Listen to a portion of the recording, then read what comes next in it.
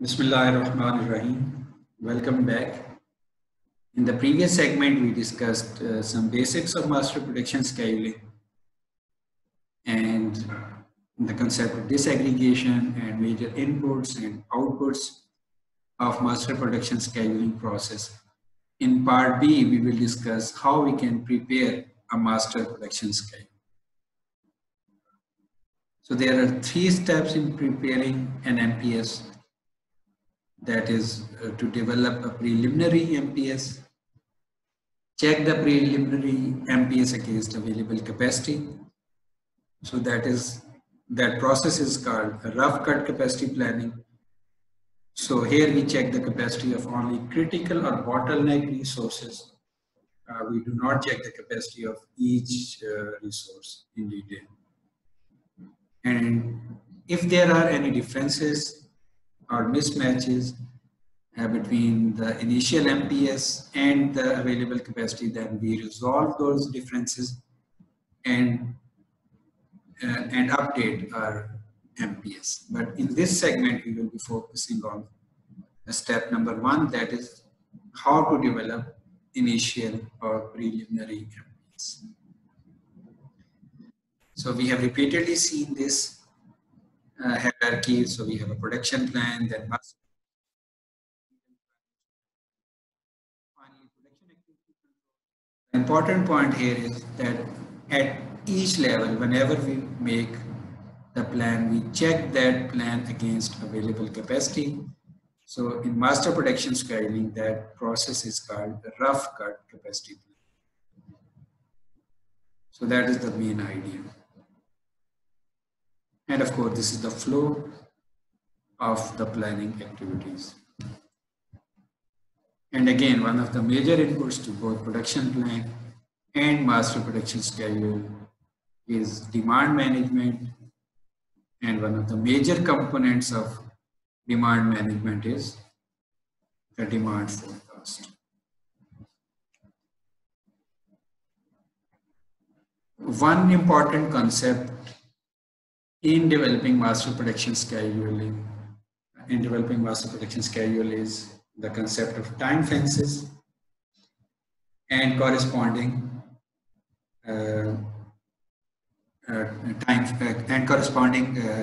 zones. So time fences define the 3 zones in MPS. The main goal of time fences is to avoid system nervousness.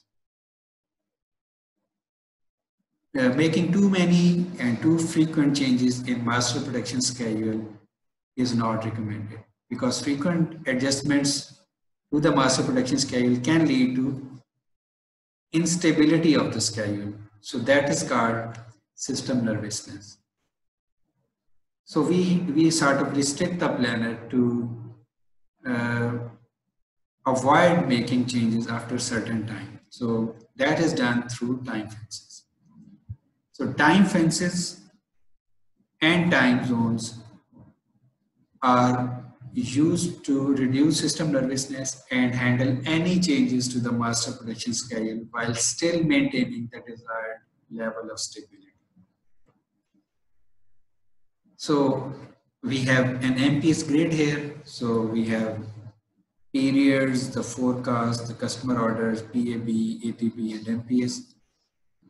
And here you can see that we have 3 zones: frozen zone, slushy zone, and liquid zone. The frozen zone is decided based on demand time fence. So in this case, the demand time fence is at the end of period 3. So the periods before demand time fence constitute the frozen zone. Similarly, at the end of period 8 is the planning time fence. And the periods between demand time fence and planning time fence, in this case, period 4 to 8, constitute the slushy zone. And periods beyond that planning time fence constitute the liquid zone. So what is the frozen zone? So frozen zone is having the periods for which the change in the plan or schedule is not permissible unless it is approved by the senior management. So in simple words, we have actually confirmed these orders and we have allocated capacity or machines or equipment to produce these orders. So change is possible, but that should be approved by the senior management. So sort of we have locked the plan for, in this case,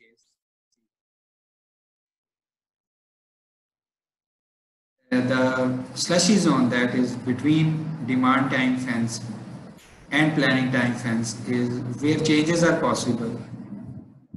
But after, of course, some brainstorming and discussions, and of course, we have to keep the production plan in balance. So here sort of we have made provisional plans. You can say we have maybe ordered the materials for the products to be made in this period. But that provisional plan has possibility to be adjusted if required. And liquid zone is where everything is open, nothing is finalized. So this zone, actually liquid zone, is to improve the visibility of the master production schedule. So we can sort of foresee what we are expecting beyond the planning time. So here is a description of the three zones and the corresponding two time fences. So first we have the frozen zone that is determined by demand time fence. So inside this point only customer orders are considered and not the forecast. Capacity and materials are committed to specific orders. The demand time fence usually covers the period of actual production time. Changes to the master production schedule must be approved by senior management, and that is generally in extraordinary cases, where change is mandatory or not making the change can have adverse effects for the organization. Then we have slushy zone that is between demand time fence and planning time fence. So capacity and materials are committed, but not as strongly as those inside the frozen zone.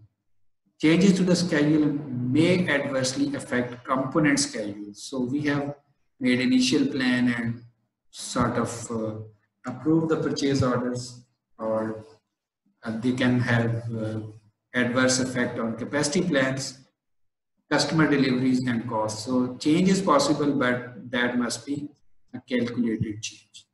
So there is room to negotiate in a slushy zone in the form of trade-offs. So for example, the plan has been made, but sales team comes up with a big order, a new order.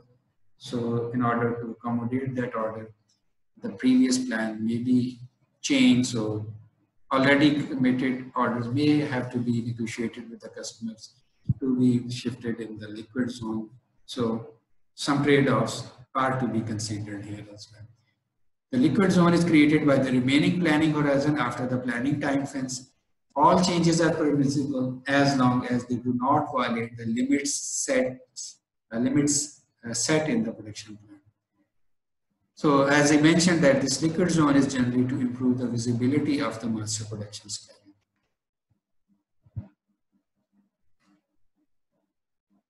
So the question is how we can decide the length of the planning horizon. So that is an important question. So we have a final product A that is a lead time of 2. With the help of this example, we are going to answer this question, that how much should be the length of the planning horizon. So product A end item has a lead time of say 2 weeks. It is an assembly. It has 3 components required to make A. So we have say component or subassembly B, C, and D, and we have the lead time of 6 weeks for B, 5 for C, 8 for D, and D is made up of E that has a lead time of 16 weeks. So what duration should the planning horizon have? So that is actually up to the planning time fence. So what should be the minimum duration? So you can see here that sub-assemblies or components B, C, and D can be made in parallel, but D cannot be made until we have E available. And of course, we cannot start the production of A unless we have B, C, and D available. So that is the product structure. So we need the planning horizon to be at least 26 weeks long. So that is what is called the longest cumulative lead time of the product. So 16 weeks are required to make E, then B, C, and D can be made in parallel, but the longest time out of these three is this 8 weeks. So there is some slack for B and C, so slack of 2 weeks for B and 3 weeks for C. So 16 plus 8, 24 plus 2 weeks are required to make A. So at least 26 weeks are required to make A. So that is the minimum planning horizon. So another related question is, when should company commit E to making D? So we want to make D. So we have E available, for example. So E is available. So when should E be issued, for example, from the store to start making D? So what is what we call the latest start in terms of project management or production scheduling terminology? What is the latest start for D in this case? So latest start for D is 10 weeks before delivery of the A.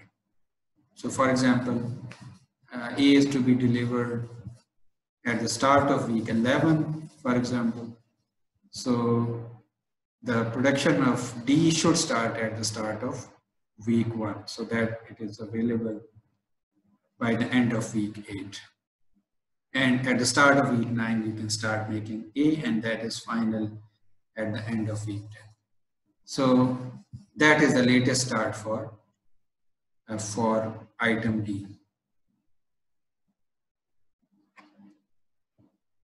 Now, an important practical point, total planning horizon should extend an extra 25 to 50% of time beyond planning time fence. So that is important. So this point is important. Why should be beyond some percentage beyond planning time fence? That is, we should have some liquid zone as well. So this gives the master schedule visibility to demand that is approaching the planning time fence. So we can see beyond planning time fence what we are expecting, and we can make up our mind and make a better plan by considering what is there in the liquid zone. So on what basis are demand and planning time fence is decided? So we have discussed it. The demand time fence is usually set when the material is reserved or production of the component is complete. And the planning time fence is usually set when the material is ordered or production is begun on the component, not the final product. Another important point here is that by providing firm production dates and numbers, that is using the demand time fence and the planning time fence, the MPS serves as a contract between sales and operations. So that means that using these time fences and zones, For the sales force, the MPS provides assurance that they may make delivery commitments to customers. So that is very important. So sales people know how much they can commit to the customers based on the amount of product that will be available week by week. For operation, the commitment of the sales force to meet its numbers provides assurance that they can avoid problems resulting from overproduction and excess of orders.